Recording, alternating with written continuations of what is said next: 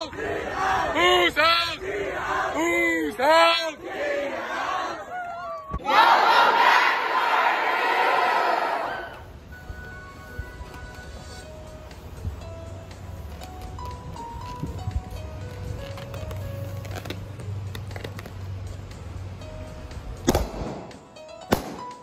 Come participate in our Wellness Wednesday. Write down any thoughts of stress, overthinking, or anxiety that you might have, or any negative thoughts on a balloon and pop it to release the negative energy. Good morning, Tartars. Today we are helping clean up the campus.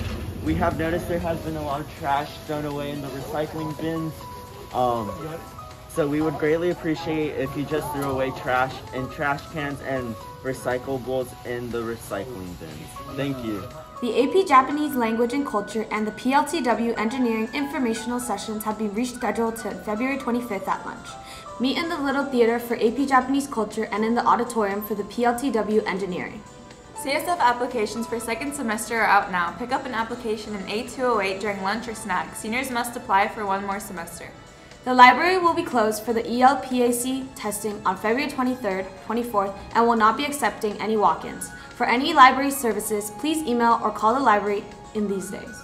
Seniors, have you taken a 4th year of world language class or passed an AP test in a language other than English and have a 2.0 GPA in English?